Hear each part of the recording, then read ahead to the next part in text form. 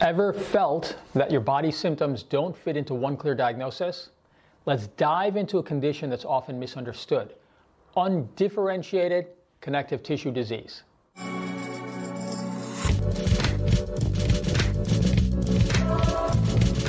Hello, this is Dr. Siddharth Amber from Chicago Arthritis and Regenerative Medicine, specialist in rheumatology. I'm here to help you better understand your health, particularly when it comes to musculoskeletal and systemic conditions. My goal is to break down complex medical topics into information that's clear, helpful, and actionable. Today, we're talking about undifferentiated connective tissue disease, or UCTD. It's a condition where someone has symptoms of a connective tissue disease like lupus or rheumatoid arthritis, but doesn't meet the full criteria for a specific diagnosis.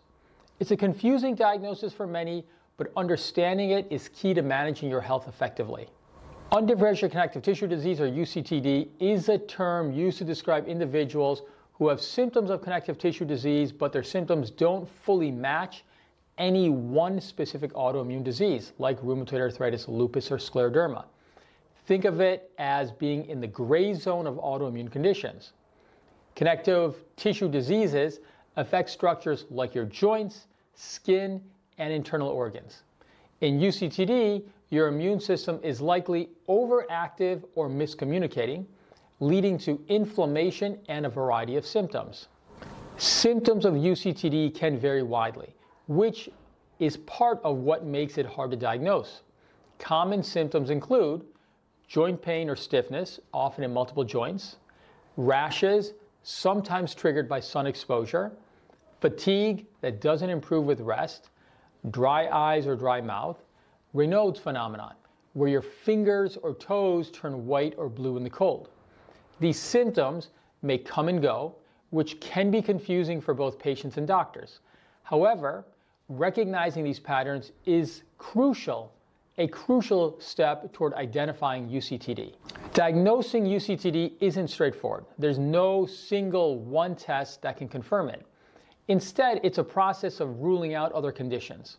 Your doctor will start with a detailed medical history and physical exam, looking for patterns of symptoms over time. Blood tests are key and may include an ANA, or anti-nuclear antibody test, which are often elevated in autoimmune diseases. Other specific antibodies like a double-stranded DNA, Smith antibody, anti-Ro, anti-La, which may suggest early signs of lupus or Sjogren's disease. Rheumatoid arthritis antibodies are also checked. Inflammatory markers like a SED rate or CRP are useful as well. Sometimes imaging like an ultrasound of the joints or an MRI may be used to rule out other conditions also. Ultimately, the diagnosis comes down to having symptoms of connective tissue disease that don't clearly match any single disorder. The exact cause of UCTD isn't fully understood.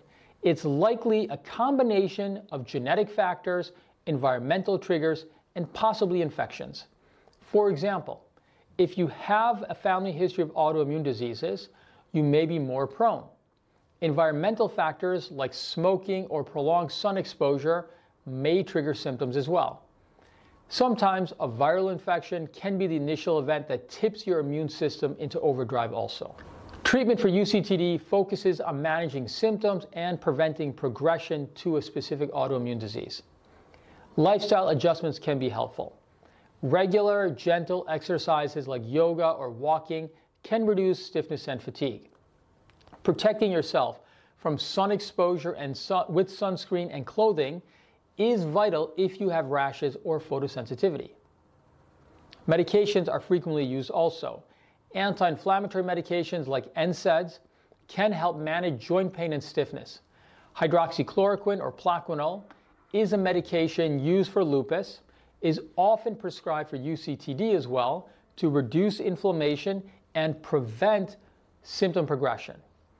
If symptoms are more severe, immunosuppressive medications like methotrexate or Imuran may be used as well. Regular monitoring is important. Regular checkups with your rheumatologist is essential. Blood tests and physical exams help to track whether your condition is stable or evolving into a more defined autoimmune condition. Living with UCTD can feel overwhelming. But with the right strategies, most people lead full and active lives. Here are some practical tips. Stay informed.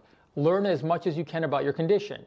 Knowledge helps you advocate for yourself in medical settings. Listen to your body.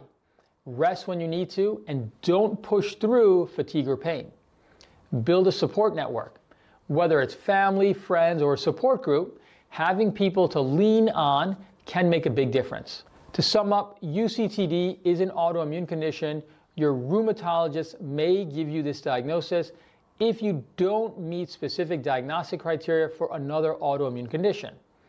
Appropriate diagnosis and management by a skilled rheumatologist can significantly help you and prevent progression of the disease. Thank you for joining me today.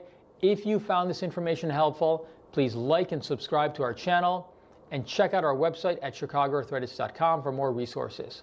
Remember, managing your health starts with understanding your body.